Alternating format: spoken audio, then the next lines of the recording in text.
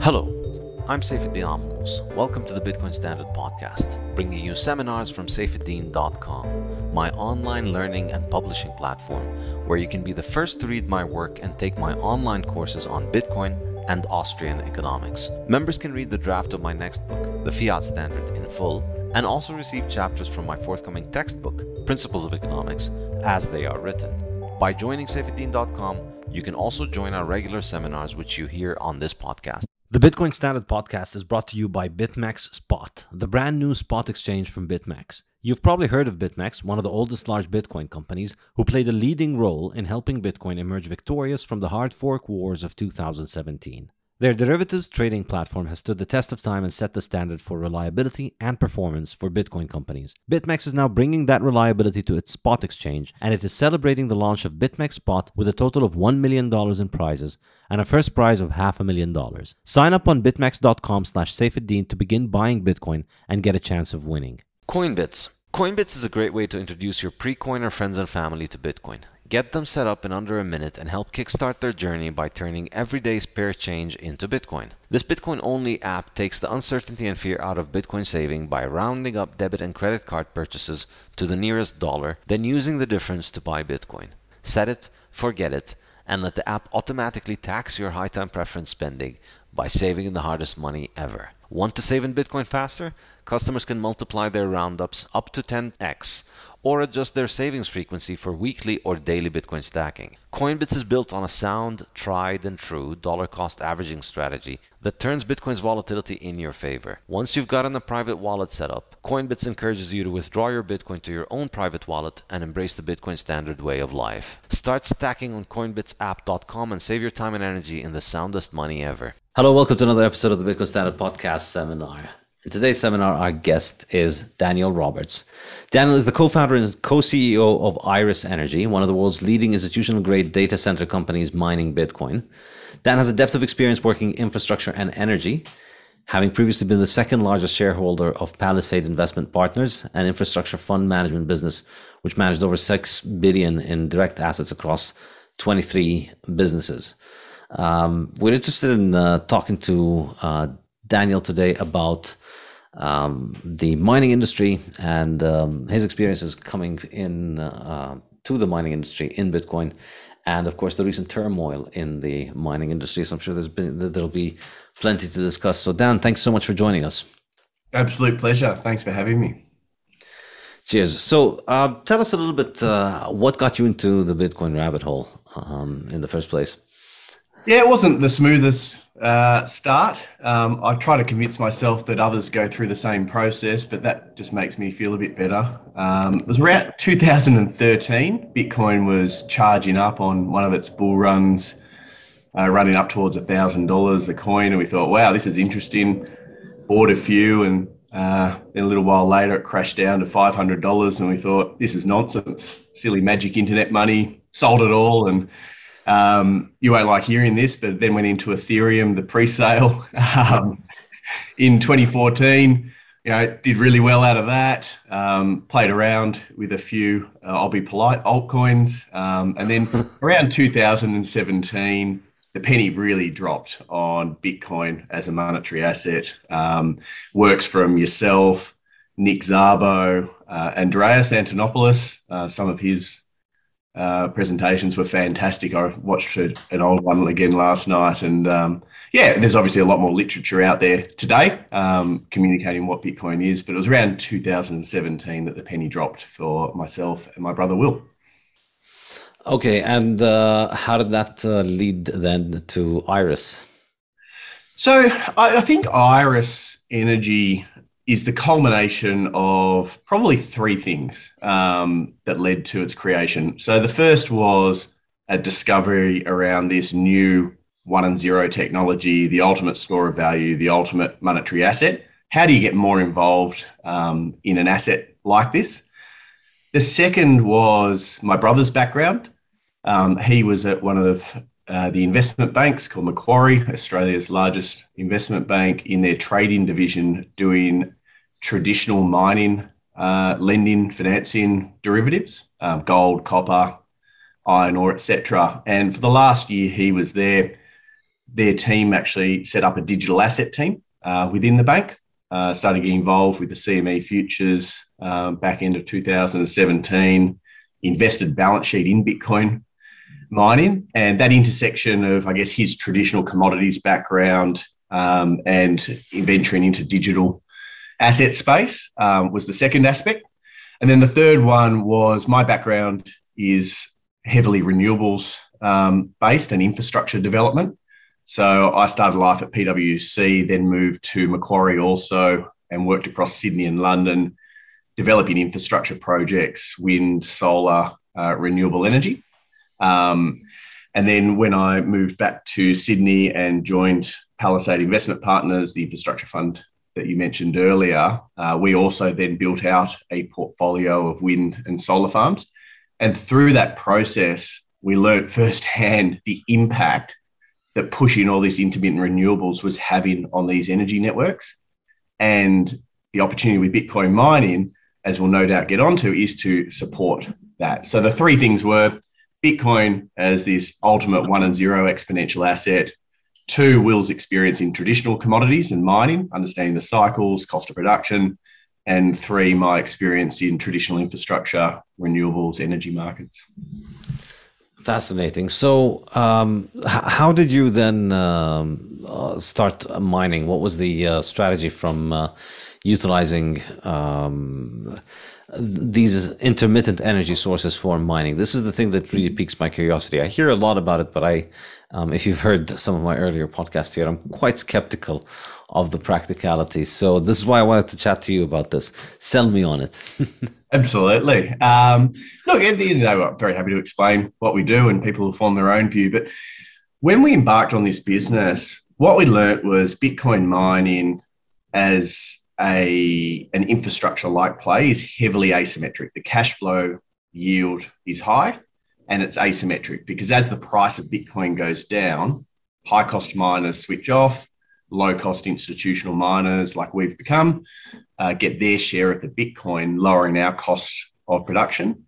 But on the flip side, as Bitcoin rallies, we've hit this inflection point where you just can't build enough real-world capacity anymore to keep pace with this digital exponential asset.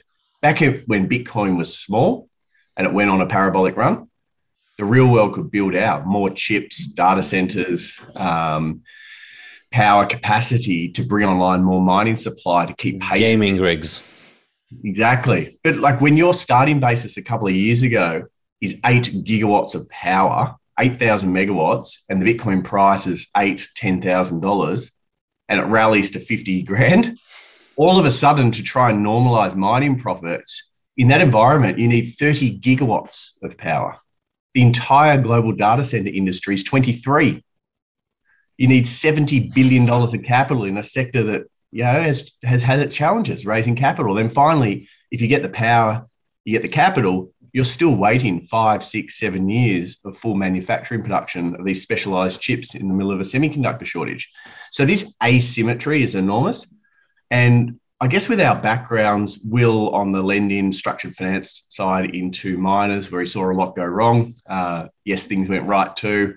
My background in infrastructure, where our approach to investment was very much capital protection, downside, credit-focused investment. For us, when you've got such a profitable asymmetric underlying project, the guiding philosophy since day one is don't stuff it up. Don't kick an own goal. How do you remove every attack vector possible in your business? We don't do shipping containers. We don't do hosting contracts. We don't go behind the meter. We don't rely on leases short term and run around getting power. We operate our own vertically integrated data center business. Now, that's a long-winded way of coming back to you, answer your question directly around the power. So how does that philosophy then apply to power? Well, you want long-term sustainable access to power. And I don't mean sustainable in a green sense. I just mean you want long-term access to power. And you 24/7 cheap. Not necessarily. It doesn't necessarily need to be 24/7 cheap. Yeah, obviously, I guess the contention. That's nirvana. Yeah. But you can get pretty close to that and still tick some really big boxes. So what we said is we want to target 100% renewables because that's what the world wants. And that's where the problem is to be solved, which I can come to. And we also don't want to be accused of pushing up power prices for mums and dads, taking other power away from industry. And I can mount all the arguments, as no doubt you do, and have around why it's unfair or it's wrong that Bitcoin attracts so much criticism around its energy consumption. As I said to someone yesterday, if you're so negative on Bitcoin, then you have nothing to worry about, because if Bitcoin goes to zero, the amount of energy it will consume is zero. So if you're right, no stress. If you're wrong, then it means other people value it, and who are you to have an opinion? So when it comes to intermittent renewables, what you've seen in a lot of these Western markets is the perfect storm over the last decade, where you've seen decline of manufacturing industrial loads. You've seen build out of residential rooftop solar PV, largely from government incentives, reducing net retail demand. And then finally, you've had these supply side decarbonisation policies implemented by governments largely, pushing intermittent wind and solar onto these networks in the absence of a price signal. Like even 10 years ago, when we're doing this stuff in Europe, we had no idea of the unintended consequences and the havoc that this would wreak on the electricity networks. But it has. The problem that we can solve is to go into these markets with a truly flexible load and mop up that excess power. And this isn't the narrative around co-locating behind a wind farm or behind a solar farm and operating 30 or 40% of the day. It's about recognizing that electricity markets are a melting pot.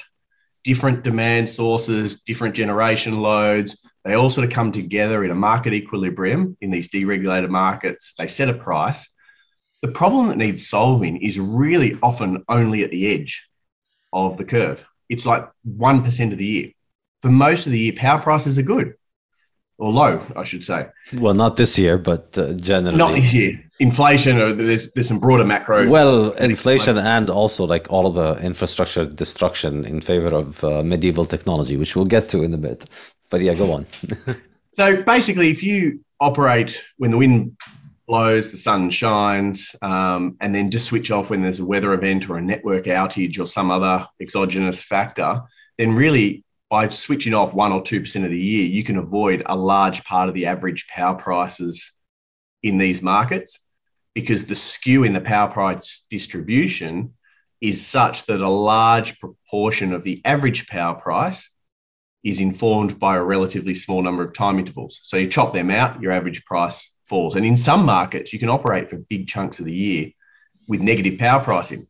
Two profit lines. One, you get paid to take power, and one, you get paid to monetize that into Bitcoin.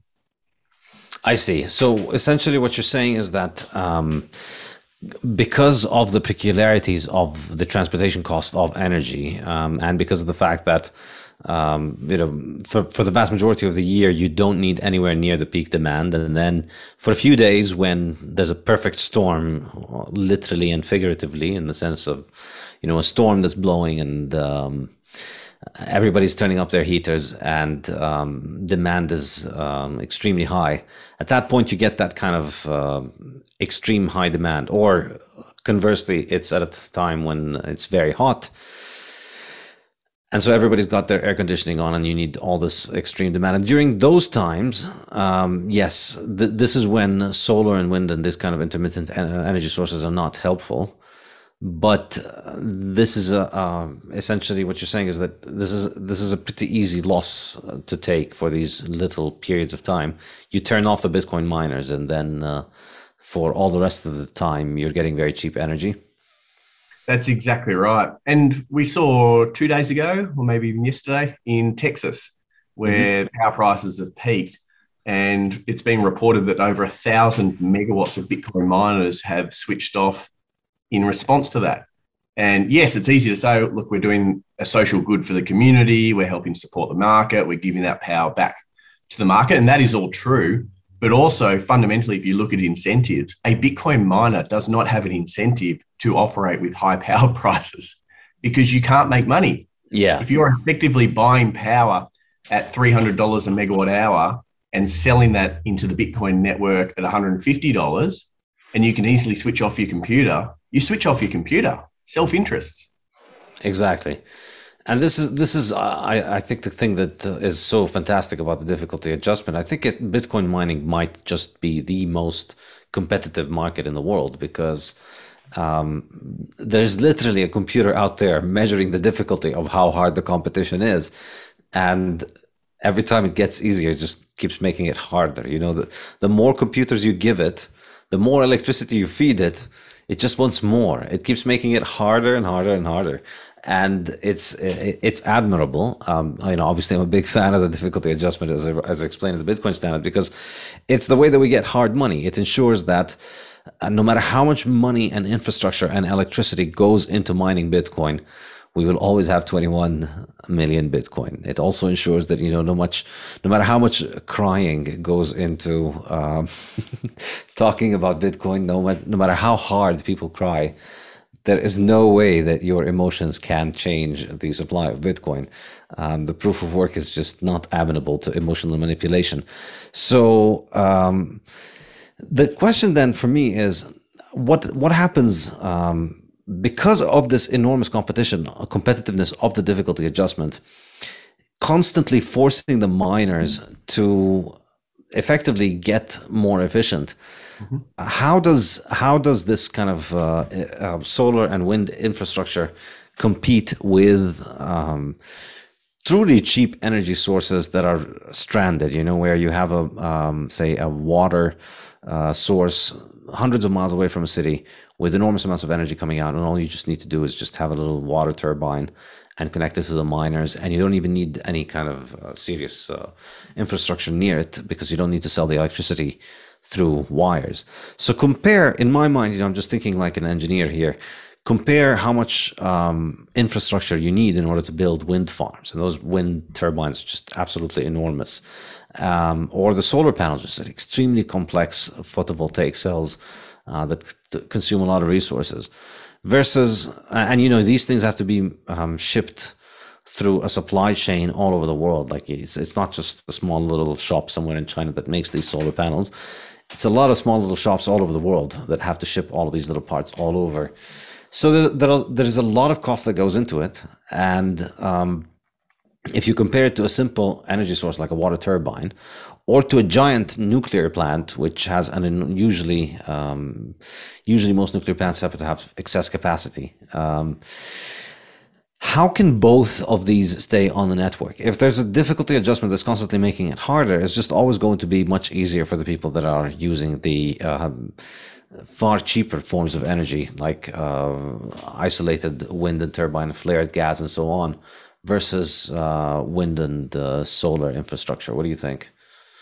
All right, there's a little bit in that question. So I think at the heart of what you're saying, and I completely agree with, is Bitcoin miners want the lowest cost, most secure form of energy to power their operations, particularly with hardware commoditization playing out and these chip efficiencies slowing down in terms of incremental progress. It very much is becoming and has become around access to power, longevity, sustainability, and again, not necessarily a green sense, but longevity and security of operations. So through that lens, we then step back and say, well, this dynamic globally, call it ESG, call it government policy, whatever you want to call it, has resulted in a lot of renewable penetration. Like there's been wind farms, there's been solar farms built out, and there hasn't been a price signal. We can also come to British Columbia, Canada, which is a slightly different, unique market where we're solving a different problem. But fundamentally, someone's built all these renewables. There's a lot of stranded electricity. There's an opportunity to go and mop up that stranded power. And if we talk about least cost, lowest cost power, regardless of your views on renewables, marginal cost wind and marginal cost solar is basically rock bottom of the global cost curve. You have no commodity. Particularly when government subsidies have paid for the installation and everything. Exactly. And I look at our business, we're fixing problems. We're fixing problems in energy markets that Bitcoin fixes everything. We're fixing the money by securing the Bitcoin network. We're fixing energy markets as a result of all this renewables penetration and providing that flexible load demand side battery, and doing it in a way that gets us that social license to operate. We want to embed ourselves in these communities, these energy markets, because we believe in Bitcoin. We believe it's here for a very long time, if not indefinitely. We believe in the future profitability and sustainability for our shareholders in terms of shareholder value, we need to continue as a going concern. And for us, that involves getting that social license to operate and delivering as many positive externalities into these markets as we can. And by mopping up all that surplus renewables that, yes, has been overbuilt in many instances, but then giving the power back when the market needs that power. And by definition, it's less profitable or unprofitable for us to mine. What a great opportunity to get a win-win for both ourselves and the markets in which we operate. I see the case now, in that governments have already spent an enormous amount of money and incentives to get people to build all of this infrastructure. And in many cases, it's sitting there essentially collecting dust, because the problem, and this is where you know, I'm interested in hearing more about your experience. You said that led you into this, and that from the way that I see it is that they're kind of like renewables are kind of like soldiers who only show up to battles that you have already won, and they just show up to bask in the glory of having won the battle. But like, if you actually need them in a tough war, they're all missing in action. So, you know, at the time when, you know, it's usually these headlines come out always every May, there's a headline about, you know, Germany or one of these renewable countries has on this day achieved 80% or 70% or 90% of their energy consumption coming from renewables, and it's always sometime in May. It's always a Sunday in May, and you know, imagine balmy Sunday in May in Germany. Everybody's just gone through a long, cruel German winter, and finally the weather is nice. Everybody's out. It's a Sunday, so all the factories are off, all the businesses are off, and you know, you have very little amount of energy, and then they turn down significantly the capacity from the fossil fuel plants or the nuclear plants or the hydroelectric plants, the reliable sources, and they switch up the and they run on wind. But of course, you know, that's no use in August when it's boiling hot and there's no breeze and solar can't catch up. And then it's also no use in the middle of winter when it's freezing cold and solar obviously is zero, and wind, you know, sometimes it blows and sometimes it doesn't. Who knows? It can be cold without the wind blowing. And with all of that, you end up with, I think the fundamental problem, as I see it, is that you have to build reliable capacity. And when I say reliable, I mean fossil fuels or nuclear or hydroelectric that can reliably be there at any point in time to provide your maximum demand. You know, imagine the worst case scenario: everybody's got their heater on and their TV on, and everything is at its maximum. You need to have that reliable capacity built out from a reliable source, and then because at any point in time, solar and wind can both be zero. It could be nighttime and it could be not windy, and so both could be zero. And so therefore, you're going to need all that maximum capacity to come from somewhere that's not dependent on the weather, you know, that essentially is from the era after humans triumphed against the elements, something from the time when, you know, we found those energy sources that don't care about the position of the sun and the moon. You just click a switch and the thing starts working. So you have to have that capacity. So if you're building a nuclear or gas or a coal plant that's going to provide that reliable maximum capacity, then effectively the renewable green stuff, the solar and the wind, is superfluous. Sure, they'll reduce the capacity, they'll reduce your consumption of fuel to some extent, because when the wind is blowing and when the sun is shining, you'll consume a little bit less fuel. But practically speaking, from listening to the experience of actual engineers in Britain and Germany, from what I understand, the cost of dialing up and down the fossil fuel generators or the nuclear generators or the all of these other reliable forms of generation, the cost of dialing it up and down in order to accommodate, you know, oh, well, the wind is blowing, let's turn down the diesel, or, you know, the sun is shining, let's turn down the gas. The cost of managing, increasing the load based on that, rather than the predictable general schedule with which they usually operate, where they know, you know, there's a peak at this time and there's an increase at that time. the cost of trying to manage it based on the weather ends up being more expensive than the reduction in the fuel. And it increases maintenance costs significantly, increases fuel consumption, and reduces life expectancy of the plants because you're essentially misusing them. It's like a bad driver who's abusing their car, because these things weren't made to run according to the wind. They're post-industrial technology, not pre-industrial technology. They're made to work in any condition. Admirably, these power plants have performed in the Saudi desert and in the Canadian Arctic. They've given people 24/7 electricity in all the most extreme conditions. But I don't think they can handle, I don't think it looks like it, looking at what's happening in places like Texas and California and Britain and Germany, it doesn't look like they can handle having these renewables being stuck on the grid because of all the problems that are happening. So I'm curious about what you think of that. What are the problems that you've seen? So some really good points in there and a lot of common ground. I think first and foremost, I need to caveat everything with electricity markets are complex and there's a lot of factors that you can't account for, and it's you can be at risk of making generalizations that get upset very quickly by introducing another variable from left field. So all through that lens, what I would say is I agree, fossil fuel generators, I think, have proven themselves not to be very good flexible sources of load. And when you introduce all these intermittent renewables and create that stress, either commercially or technically, on these gas and coal-fired power stations to try and throttle their production, it's got issues. Like I remember 5 years ago, speaking to one of the executives in one of Australia's power companies who was speaking about how they were trying to get their coal-fired power station to operate a little bit more flexibly to accommodate all those issues that you've outlined. And apparently the coal-fired power station would physically start shaking if they tried to dial it down. Like it's bad news, right? So no disagreements there. I think there is another way to solve this problem, and it all comes back to Bitcoin, as a lot of things do. It is Bitcoin mining, because you can solve the system flexibility on the demand side rather than the generation side. So flip it around. Say, right, now we've got this hodgepodge generation fleet where sometimes we've got, I'll make up numbers, 10 gigawatts of generation. Sometimes we've got 25 gigawatts of generation, because who knows when these wind farms and solar farms are going to generate. I hear you.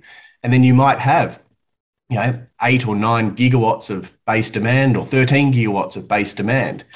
The point I'm making is if you then augment that dynamic with Bitcoin mining to act as that buffer to effectively simulate the flexibility on the generation side by throttling up and down on the demand side, you get to the same place. And not only do you get to the same place, you create a price signal in these markets to continue building out more electricity generation, continuing to expand the size of these power markets, and by definition, make more power available to any other person or industry that can find a use case for electricity. And as history shows, electricity consumption and human progress are very closely aligned. And Bitcoin is a way that can incentivize additional generation to come onto the networks and create stability and lower prices and greater security of supply for all the consumers in that market.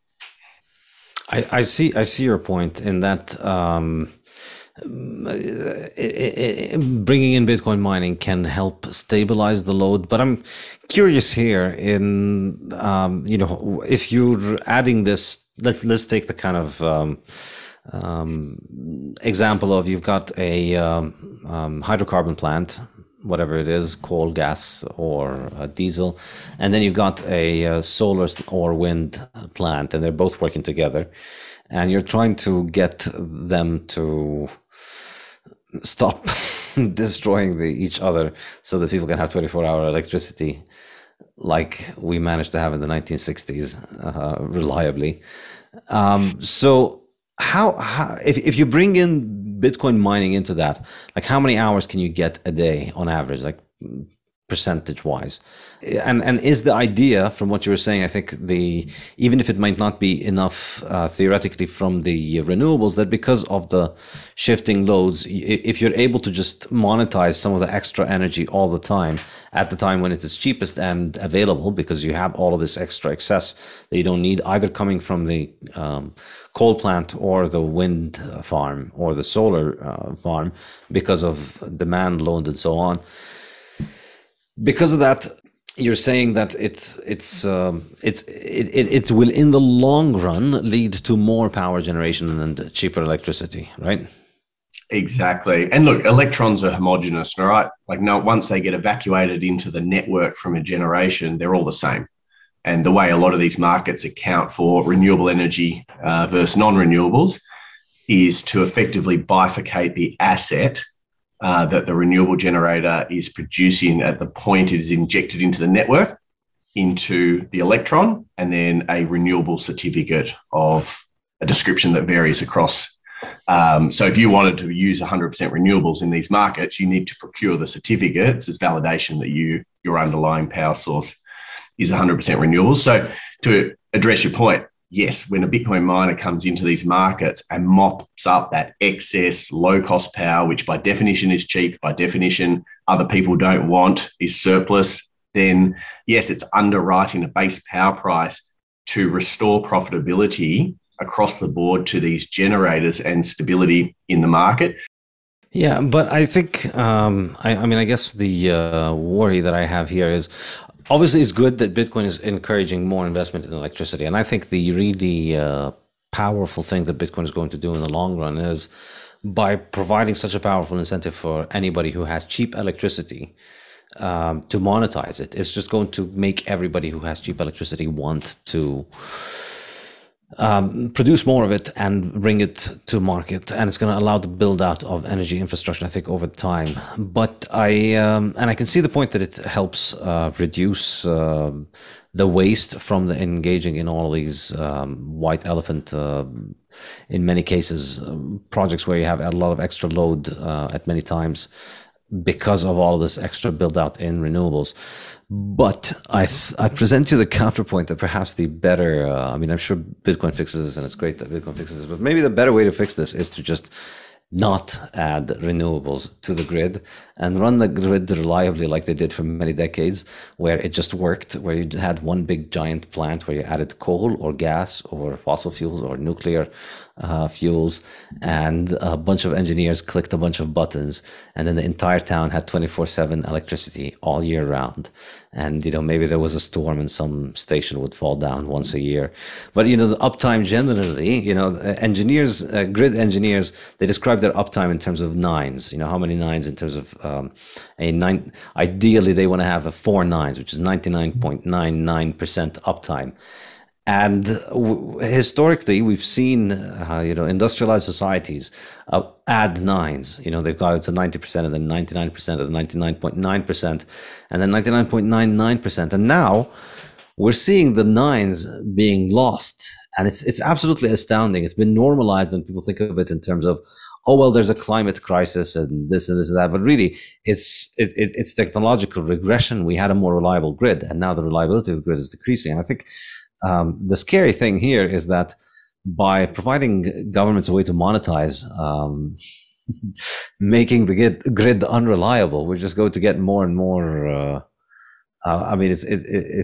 It prolongs these projects by making them more and more sustainable. So we end up with more renewables. And here, of course, the difference, I guess, between you and me is I don't see the directive for reducing carbon emissions. I don't think the idea that carbon emissions are bad has any kind of merit behind it.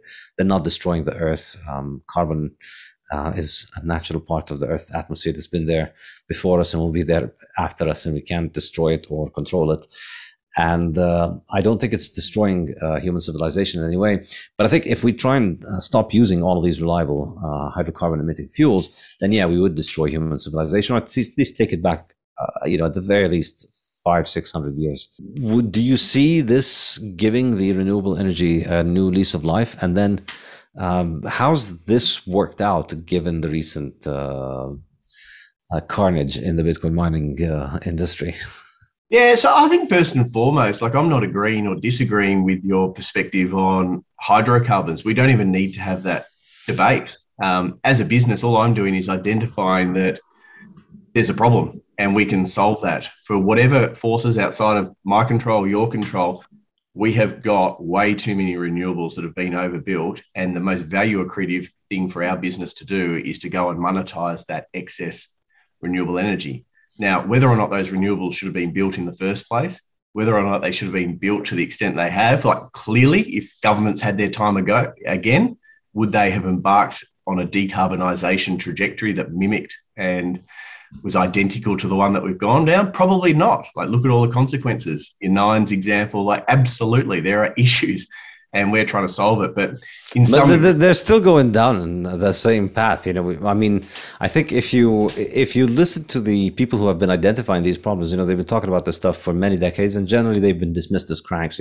Obviously, we're not going to get blackouts in places like Texas and California. This was to say a few decades ago, but I think the problems they've identified are decades long, and they're exacerbated. So we're decommissioning more and more nuclear and gas and coal and diesel plants, and building more, swings and slides, effectively, which is.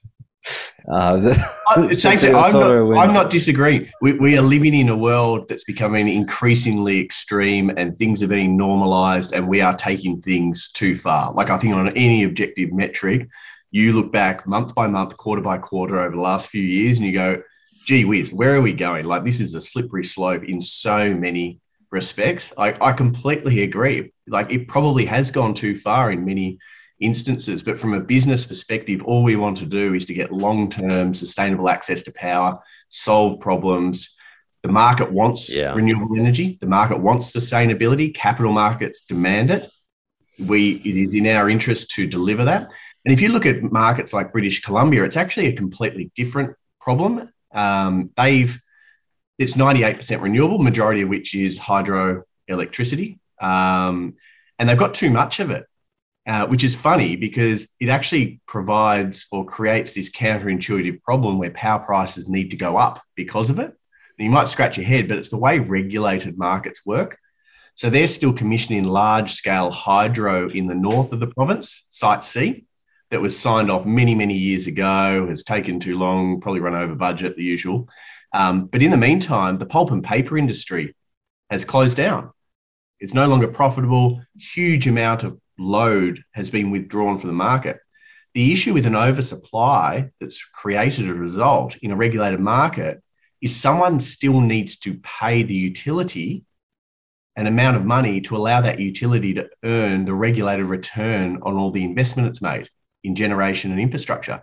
It doesn't matter how many people are using it, someone has to pay them for it. So all of a sudden, you get this death spiral concept where as the number of users in a market goes down, prices have to go up to deliver the same revenue line to the utility. Higher power prices knocked out more users of power, prices go up, so on and so on. So what we've done as a business is go into that market, co-locate often adjacent to old pulp and paper mills that have closed down, leverage their electrical infrastructure, rehire a number of the locals and retrain them in our industry. And most importantly, deliver BC Hydro a market price for their power and an alternative material revenue line to avoid them needing to raise power prices for the rest of the promise. And we look at it through this lens and go, like, what a cracking problem to solve. We get cheap renewable energy.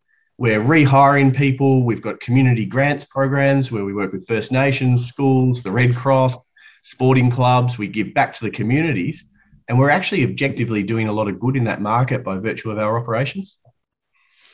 Yeah, and I agree. And I think in the case of hydroelectric power, I think it definitely makes sense. This is clearly the one where, it's like oysters in food. Everybody agrees that oysters are good.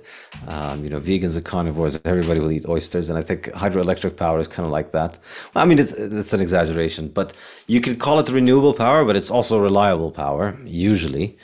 And it doesn't need fuel. So wherever you find that it works, it's usually like 3 cents per kilowatt hour. It's much cheaper than other forms of power. But of course, the problem is it doesn't travel very quickly. But It also is low carbon. It's considered to be low carbon because it doesn't emit a lot of CO2. So I imagine this is going to be something that will play a major role. But of course, it's not a utopia, because usually in many of those places these power plants can create problems. And creating dams and lakes can create environmental problems. So there's no free lunch with any of those things. But how much would you say in the future do you expect your business would be dominated by hydro or wind or solar, or what do you see in terms of the trends within these three? Or do you only do those three, or do you do other kinds of sources of energy? Look, at the moment, we've been 100% renewables since inception. The institutional market wants you to be renewable. They want to see that we're progressing and getting that social license to operate. It makes sense for our business. And most importantly, we believe it gives us a competitive edge, because excess surplus renewable energy is the most cost competitive energy there is. And if other people want to build it, if other people want to leverage government subsidies or accept below market returns for building out excess renewable capacity, we can use it. Why not use it? Support the power market, mop up that surplus power, and importantly, give the power that is expensive, by definition, people want, back to the market in times they want it. And I think it's really worth articulating this, because for many years, utilities around the world, Australia's the same, have been searching for flexibility of load. You read about things like pool pump schemes, where people install a smart meter into their swimming pool pump out the back and try to get some flexible load out of that. Incentivizing industrial manufacturing to ramp up and down their widget production. Aluminium smelting, big power user, very hard to operate that flexibly. Bitcoin mining is micro manufacturing, because if you step back, it's a great way of putting it. It's done on such a micro level, because not only have you got individual computers, so you've got thousands, tens of thousands of computers in a facility, you can then break each computer into additional flexibility, because they're running millions of algorithms. And all you do is adjust the frequency of the chips and you run less algorithms. And it's like so flexible, so micro, where you could optimize your power consumption live time and very accurately. And it just provides this incredibly valuable service into these utilities. And so what are your thoughts on, you mine Bitcoin only. What are your thoughts on Bitcoin mining? Why is Bitcoin mining different in your mind than other digital currencies, altcoins, politely? Politely. Look, we've all had, maybe not all of us, but we've had experience with it. I think Bitcoin is a proven product. It's been a finished product for a decade. It's clearly got product market fit. Even in its simple a message as gold 2.0, it's still 5% the market cap of gold. It's a bit like going back a decade when YouTube was sub 10% the market cap of Blockbuster. Clearly product market fit, clearly more scalable. It's just time and adoption. So for us, Bitcoin is, it's this paradox, right? On one hand, Bitcoin is seen as a really risky asset, but it's also the least risky asset that exists on this planet, if you understand it. And over time, I'm sure those characteristics will become more and more accepted and valued in the market. And what's happening outside of Bitcoin in terms of fiat currencies and money and interest rates and all that sort of stuff is only contributing to that dynamic. I think when it comes to other digital currencies, I think they're still looking for product market fit. Clearly, there's a lot of bad, and that's come to the fore in the last few weeks. But personally, I only hold Bitcoin. I struggle to see the other assets as a savings vehicle or an investment vehicle. Often I don't understand the problem that they're trying to solve. I think the experimentation is good. I think ultimately as a world, we are moving in a direction where the skepticism of governments, technology companies, encroachment on privacy, censorship, etc. And if this is a technology that can decentralize and disintermediate those central authorities and allow us to engage in a peer-to-peer fashion, that is good. But in terms of the investment case for other digital assets outside of Bitcoin, personally, I struggle. And if I struggle, why would I get involved in that at a business level?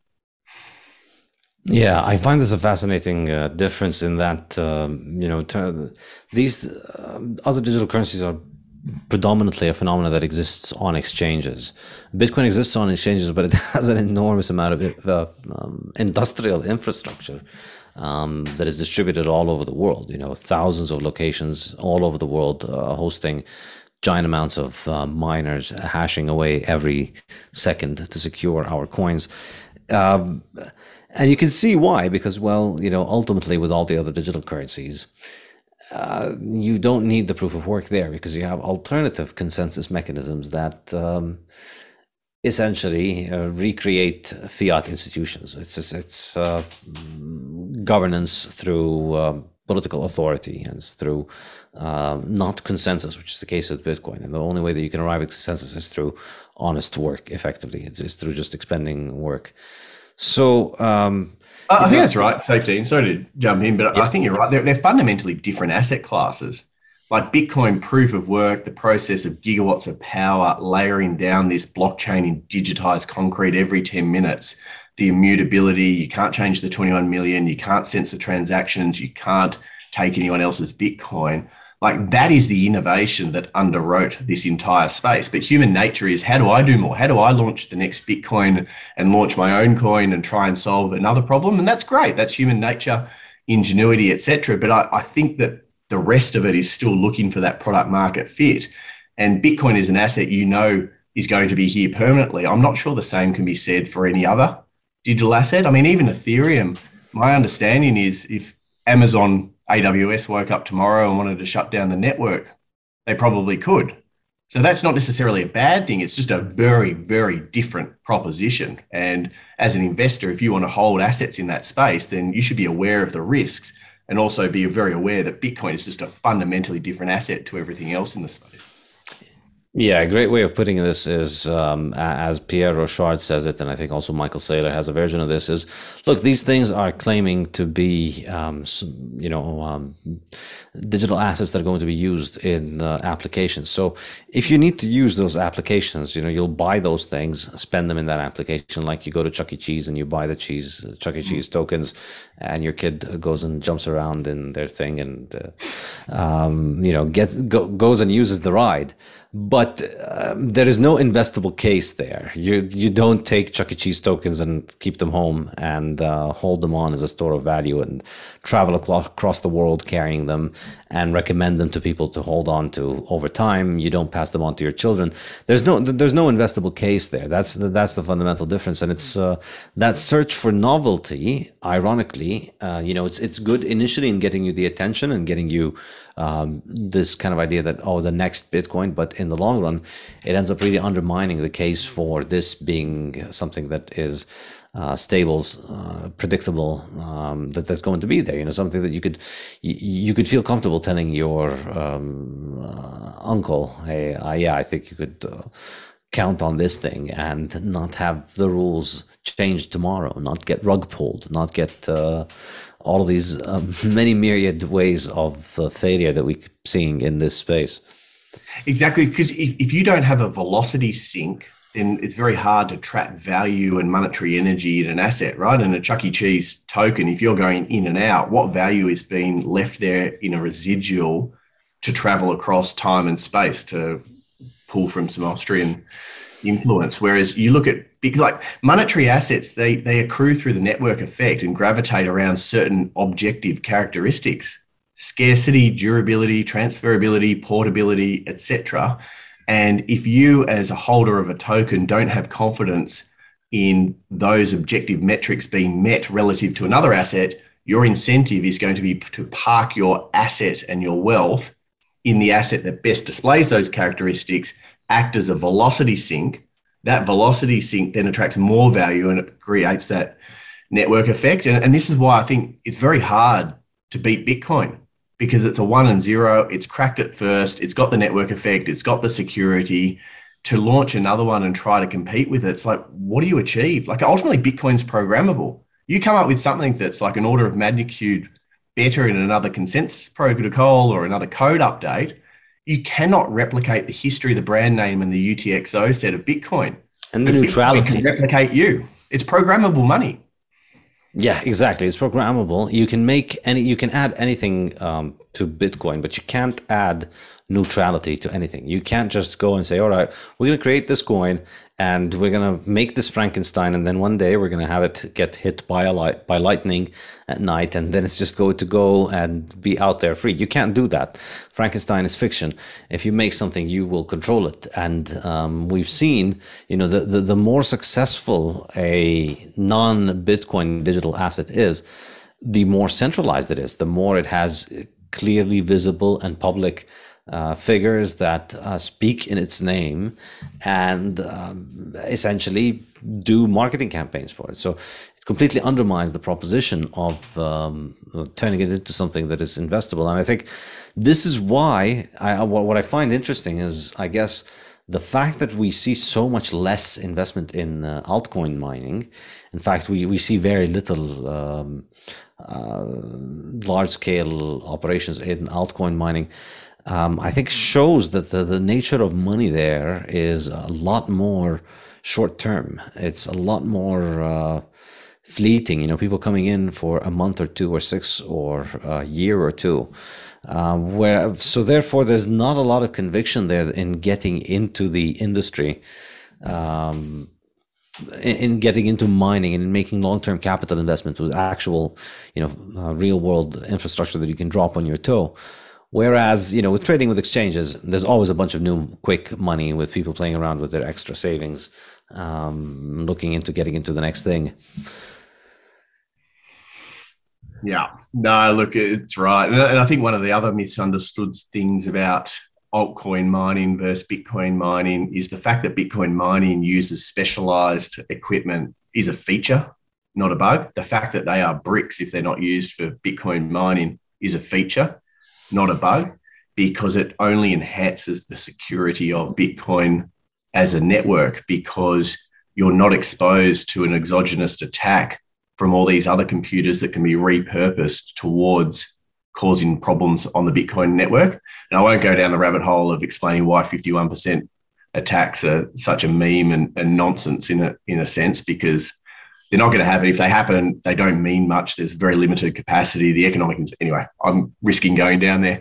But I think when you go down and look at the altcoins, how does the security work if, let's say that there's 1 million computers in the world, you're using 10 of them to mine an altcoin? What's the security of that network mean if a small fraction of the rest of the computers in the world can redirect and basically launch attacks on your altcoin? Like, do you really want to park your wealth in a token that is exposed to that? Doesn't make sense to me. Yeah, and ultimately, as we've seen, I think the really most important moment in the history of altcoins was the Ethereum DAO hack, because and I think the real hack there was not the hack itself. The real hack was that it forced the people behind this essentially biggest supposed competitor to Bitcoin to take the mask off and say, no, sorry, the puppets fell off the puppet strings. We're going to need to go and put back up the puppet show of decentralization. But don't mind the puppeteers. We're just going to reverse this, and we're going to cancel it, and then we're going to go back to being decentralized and immutable. Don't mind us. And I think that's really what it is. Ultimately, it's proof of individuals. It's proof of individuals and proof of politics as well. And I think that's really the security risk, because in the long run, that's going to, one way or the other, whatever legally happens, that's either going to become part of the securities industry, or it's going to, be clamped down upon. But it's not going to continue as this perpetual Ponzi forever. Well, at least I hope so. Yeah, look, I think that to the extent people are trying to compare Ethereum to Bitcoin, that's not an unfair position. But I think once you get to the point where you accept Bitcoin is just fundamentally different to every other digital asset in so many respects, and then you look at the rest of the altcoins and the digital asset space through a fresh lens, don't be anchored to what Bitcoin is. It's separate. It's off to the side. What can these guys solve? Like, undoubtedly, there's going to be some good stuff that comes out of that space, right? Like, it's technology, it's innovation. Yes, there is a lot of crap. There's a lot of bad stuff. this rug pulling of retail, these centralized lending exchanges, like it has been horrendous, right? And I'm certainly not advocating for that. But I think if you can look at the technology and say, is there any harm? And yes, maybe there has been too much harm, but as long as there's not harm and people are aware of the risks that they're taking, then innovation is essentially good, and we shouldn't necessarily discourage it as long as those negative externalities aren't impacting people. Yeah, I mean, yeah, but also, calling a scam is also in its own way an innovation. Explaining why a scam is also in its own sense a free market activity. And in fiat markets, because everything is centralized, people think of regulation from the perspective of something that needs to be done by a central authority.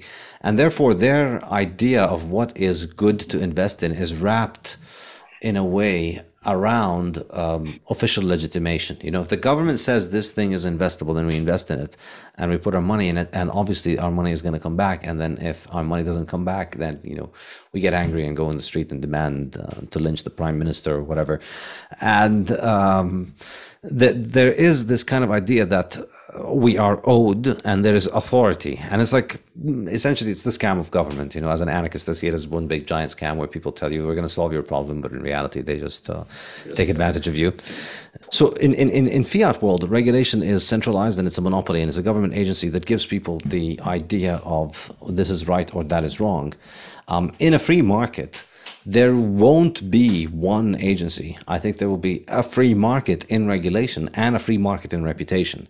And so people are free to introduce whatever they want, but also people are free to say whatever they want about others, and they're free to associate with others, and they're free to not associate with people who associate with Ponzi schemes or things that are fraudulent.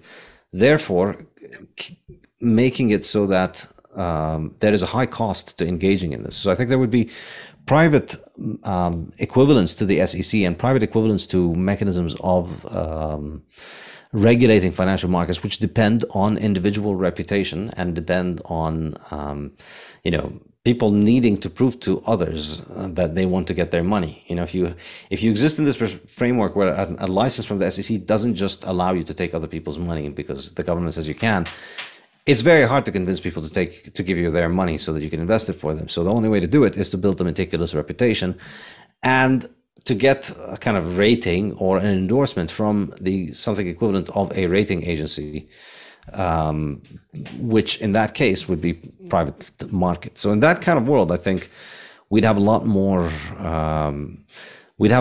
emphasis on reputation and on success rather than just regulation, because with regulation you can just lobby. And so we see this right now that Ethereum is pretty much getting away, or supposedly they're trying to get away with the idea that they're just a commodity like Bitcoin, that they're just another market commodity, when clearly it is a security and clearly there's a small group of people that control it. But they might get away with it in the case of government regulation, because the SEC can be bought. There are people that you can lobby. There are politicians you can lobby. But they would not be able to get away with it in a free market, I think. In a free market, all self-respecting financial institutions would not want to touch anything like this, because they wouldn't want to subject themselves to the reputational consequences and regulational consequences of, we told people this was fine. Yeah, look, humans are pretty good at self-regulating over time. I think all of which you've just said just makes the case for why we are very comfortable with Bitcoin, love mining Bitcoin, and steer clear of the rest of it. Just the ambiguity, the greyness. It's just not who we are, not what we want to be involved in. We're just a humble Bitcoin miner, and yep, there'll be innovation, there'll be experimentation. I do look on a lot of it as negative, as recent events have shown. But for us, it's just Bitcoin. It's, every 10 minutes there's going to be another block. There's going to be 21 million, and you take a lot of solace and comfort in that. Indeed. Peter has a question for you. Hi, Dan. Thanks for that. That was really interesting. I just wonder whether you could kind of make the counter argument against using Bitcoin for balancing renewables, because there's a lot of companies out there that are using lots of renewables and have the potential to utilize this technology in order to increase capacity, but they're not doing it. So do you think that do you think they're not doing it because they just don't understand it? Or do you think there are lots of good reasons why a renewables company wouldn't actually want to make use of Bitcoin mining to try and balance their demand? So is the question around what other than Bitcoin mining could use the excess renewable energy, or why don't renewable energy generators directly mine Bitcoin? It's essentially, if you are a energy company, why wouldn't you use Bitcoin? Is there a counter argument to using it? Is there something they should be aware of on the negative side? Oh, I think there's a difference between so energy companies, they don't get involved in aluminium smelting, they don't get involved in data centers typically. So for speculation around our energy company is going to start mining Bitcoin on their own balance sheet, my experience and 4 years of conversation suggests beyond maybe a couple of isolated examples, you probably won't see that because it's just cross-pollinating two completely different business models. In terms of general utility attitudes towards Bitcoin, I mean, again, for that same time period, we've been speaking to utilities globally, and increasingly so, they're becoming more and more aware of the benefits of Bitcoin. Bitcoin's obviously becoming a lot more accepted. You never hear statements, oh, if Bitcoin goes to zero, or Bitcoin and it's used for criminal purposes. Like all that sort of stuff seems to have been drowned out, and we've woken up in a world where the majority of people kind of accept Bitcoin, at least as that neutral commodity out there. So I think they increasingly are, like the evidence is there. They're increasingly interested in Bitcoin mining because of the benefits, principally being that flexibility of new load in their market to support their generation assets can provide, because there's a lot of utilities in many Western economies that have got stranded assets that, due to the changing nature of energy markets, decarbonisation policies, renewables, just even other factors like current commodity price inflation, the ability to have on-demand flexible load is a really valuable optionality for a lot of these utilities. So, yeah, I think you're going to see more and more interest in the space from those guys. Do I think that they're going to start mining Bitcoin directly en masse? Probably not. And do you have a view about which regions of the world have the lowest hanging fruit when it comes to being able to utilize Bitcoin mining to do load balancing? Where in the world? So I think if you step back, you go, we want to be in Western bankable jurisdictions because we want to attract low-cost institutional capital, right? And there's quite an interesting graphic from the gold space that shows the top 5 gold producing nations by cost per ounce mined. And it's one set of nations. And then you've got top 5 gold producing nations by volume. And that's where Australia, Canada, US, and you see like institutional money drives capital allocation and drives the markets in which these develop. So we will continue to focus on those markets. But I think if you step back and you say, where have there been market failures in Western economies as a result of whatever factors? It doesn't matter. External government, it doesn't matter. If there is excess energy and we can mop up that excess energy in a load profile that we can monetize profitably for our shareholders and then deliver positive externalities and a social good into that network, then tick, tick, let's have a look. I'll add, in the interest of fairness and balance, if there are market failures, they are caused by government. In this podcast, we recognize no other sources of market failure. As our typical Austrians, market failure is a name that socialists give to I don't have enough money, basically. I'd like more of your money is market failure. People out there are doing things that end up pleasing them rather than pleasing me. That's a market failure. I need to stop them and take their money and have them give me some of that. And then the market will succeed in meeting my ends. But I'm curious to get back to the Bitcoin mining business. What are your thoughts in terms of the recent crash in Bitcoin mining?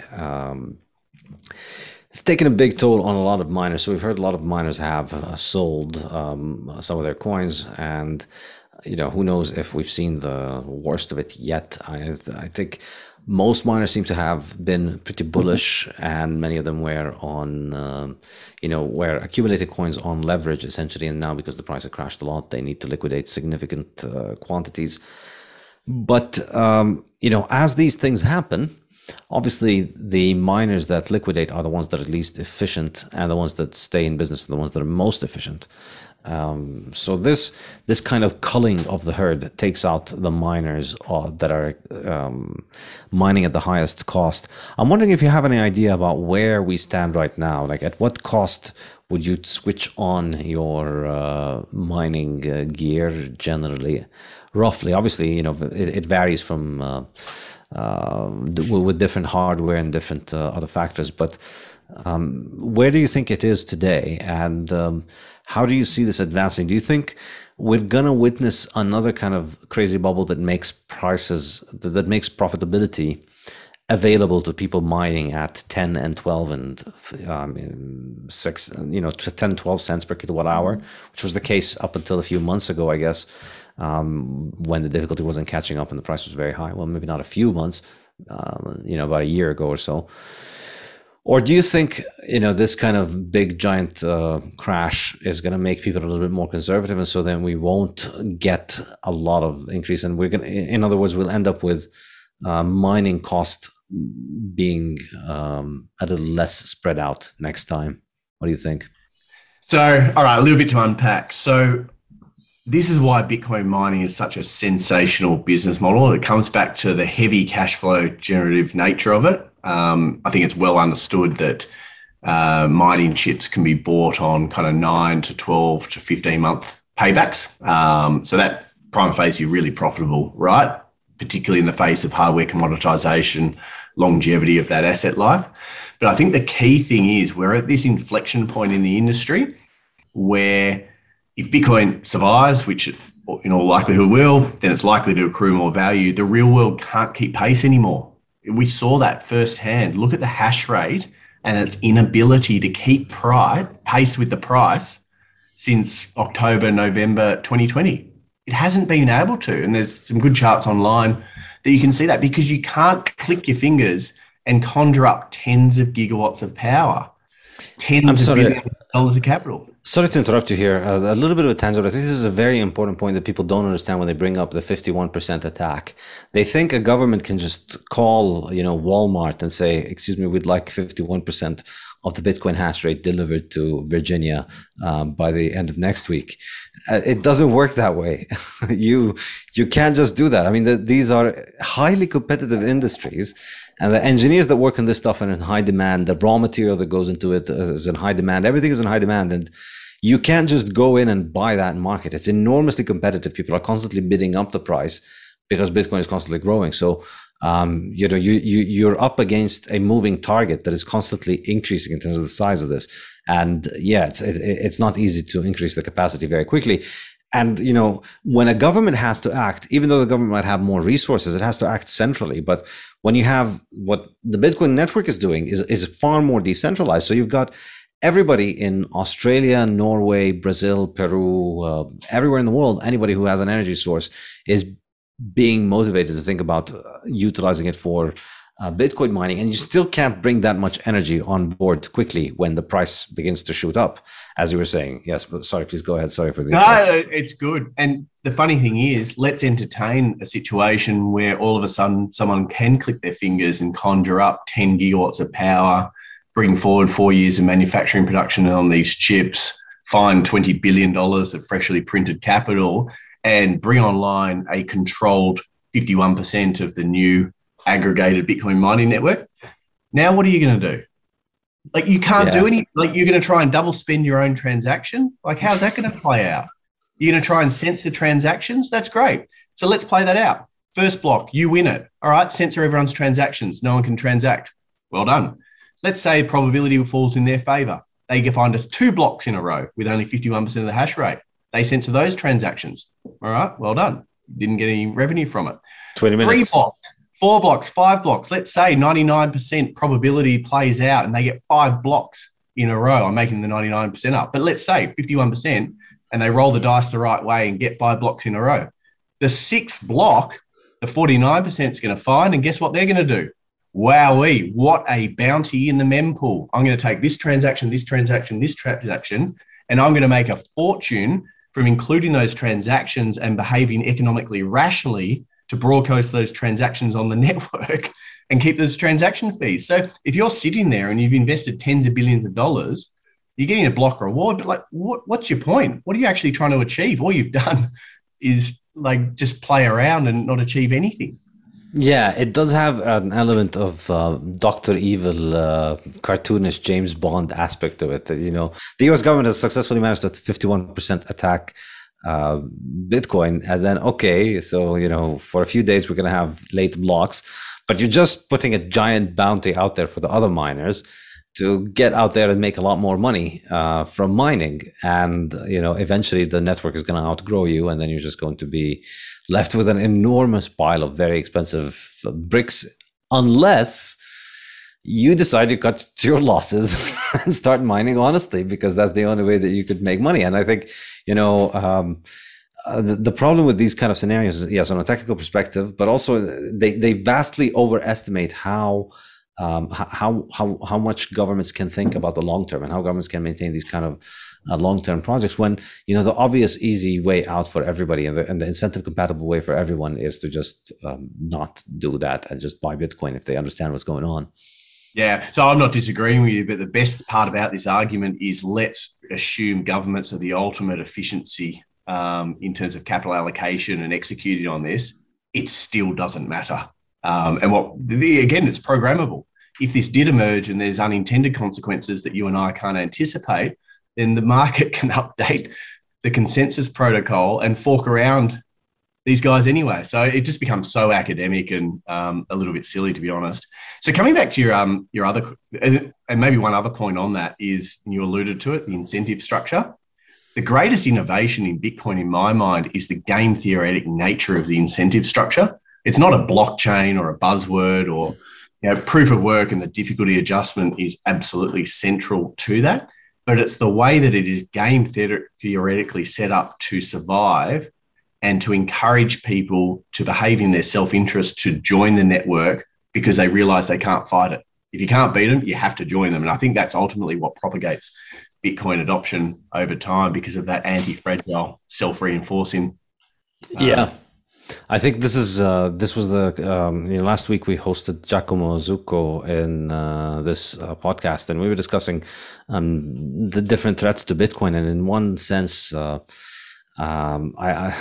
idea that I told him is that whatever your other business model is, it's going to be very hard to beat holding Bitcoin as a business model in the long run, most likely. And in that case, it becomes more rational, even for people who are in charge of things like modern central banks, to spend their time and resources on acquiring more Bitcoin, because ultimately this game is going to be scored not in the currency that they can create infinitely. You know, the people who brought glass beads to West Africa, they did not accumulate a lot of glass beads. They sold the glass beads and got things that they wanted for them and accumulated gold. So ultimately, if you really take Bitcoin seriously enough to want to attack it, you're going to realize you're probably not going to succeed, and you're going to be spending time and money on attacking it. Time and money which could have been spent acquiring sats at a much cheaper, lower rate. I think, we saw this, I think, with a lot of government officials as they come into contact with Bitcoin. There seems to be this kind of I think it was Daniel Kravitz who called it the Bitcoin's allurious nature or mystique or whatever. And as soon as they come in touch with it, they just switch loyalty to Bitcoin. And I want to stack sats. I want to get more sats, because it's a winning strategy for everybody to join this. You're better off with Bitcoin on your side. Absolutely. If you're a nation that's got energy resources and you're going to learn that Bitcoin mining is a productive use for that energy source, and all of a sudden you've got another sales pitch from Bitcoin or something that attracts people to Bitcoin, goes, what is this asset? And then they, one by one, people learn about it and go, wow, the penny dropped. So like Bitcoin mining is potentially a really good marketing tool for Bitcoin in spreading awareness by virtue of that profitability. to come back and answer your other question around the state of the industry and power prices and hardware efficiency, it might be worth just doing a bit of a case study. So we've always believed in diversification across different markets, geographies, etc., because of all the unknowns. Like any portfolio, don't put all your eggs in one basket. At the moment, that's playing out extraordinarily well because all of our operations today are based in British Columbia, where regulated market power prices are the same price 24/7, 365 days a year, 98% renewable, unimpacted today by what's happening with gas and fuel prices elsewhere in the world. If you look at Texas, where we also have a project under development in West Texas, where there's an abundance of renewables and not enough transmission line capacity to export all of that power down to the load centres in the southeast, power prices have absolutely spiked. So if I put some meat on the bone and give you some numbers, last month we generated Bitcoin at a cost per Bitcoin mined of about 8,800 per coin. Now that's using 5 cents US, maybe a little bit less, 4.9 cents US a kilowatt hour power, and high efficiency miners, so 30 watts per terahash, latest generation, principally Bitmain. Now, if we compare that to what's happening in Texas, where you see pool prices now around 7 to 8 cents a kilowatt hour, and you extrapolate that out one for one, then all of a sudden that's a 40 to 60% increase in your cost per Bitcoin mined. So let's round ours off to 9, round it up a bit. If you add 40 to 60%, you're at like $13,000 to $14,000 a coin. Ouch, it's not a great time to be mining there. Yes, you can switch off for a lot of the high time periods and probably claim some of that back at the expense of uptime, but fundamentally your cost of production on a base load basis is high. Now that assumes that you've got 30 watts per terahash efficiency. And as you mentioned earlier, people have got different hardware efficiencies. If you look at other manufacturers, a lot of the new generation is high 30s to high 40s watts per terahash. Now let's use 40 as a made up number, but hypothetical. Let's say your average efficiency is 40 watts. Then all of a sudden you're consuming 33% more power for every Bitcoin that you're mining. So if you're at $13,000 to $14,000 on 30 watts, then at 40 watts, you're closer to the current market price. So I think you are seeing a bit of stress in the industry, and we're emerging in a really good position as a business by virtue of that low cost excess renewable energy that I've probably said 10 times on this podcast, but it does have benefits because of that predictability. So it's a really interesting time, particularly when you overlay different businesses, capital structures, what debt obligations they've got. It's, if Bitcoin stays around here for a little while, it will be interesting. Yeah, I can imagine so. I would say, I guess, the way that I would make my peace with this is that Bitcoin is just a machine that's out there to put the entire world on a very hard, disciplined training program, economic training program. It's like it's a new headmaster that is coming to a very, very truant school with very bad students. And this guy's gotten a reputation across the entire county for sorting out problematic schools. And Bitcoin is about to school pretty much all inefficiency, because anywhere you find inefficiency, that inefficiency can be used. Bitcoin can capitalize on it. So anywhere where people are making a crappy currency, people will escape that currency and use Bitcoin. So Bitcoin thrives on that. And anywhere where people are wasting energy, where you have an enormous amount of energy that's going to waste, Bitcoin can come and feed on that. So it's this amazing machine where we feed it our waste, and it gives us a high-tech, super intelligent replacement for the worst institution humanity has ever devised, which is central banks. So it's a nice trade-off. We replace central banks with electricity, which I think is a very, very, very good trade-off. Look, it is a brutal market, but if you get it right, it's such a great business, because if let's go back to our numbers of $9,000 per Bitcoin mined, and we've articulated where that might sit in the cost curve. If Bitcoin, so people say, so you'll switch off when Bitcoin hits 9,000. No, that's not how it works, Because if Bitcoin starts going down or stays here, let alone starts going down, you're likely to see higher cost miners capitulate and have to switch off. And the lower Bitcoin goes, the more high cost miners can't pay their power bill and going to switch off. The difficulty will adjust. We'll start receiving more Bitcoin every day because our share of the network will naturally float up.